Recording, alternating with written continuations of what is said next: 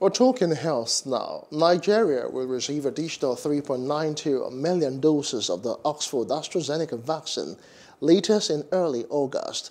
Dr. Faisal Shaib, who disclosed this to reporters on Tuesday in Abuja, however, did not give exact date as to when the country will take delivery of the vaccines. The executive director of the National Primary Healthcare Development Agency said at the briefing to update Nigerians on the status of COVID-19 vaccination. The MPHCDA boss noted that the agency has held town halls in the north-central and northeast regions of the country. Hello, hope you enjoyed the news. Please do subscribe to our YouTube channel and don't forget to hit the notification button so you get notified about fresh news updates.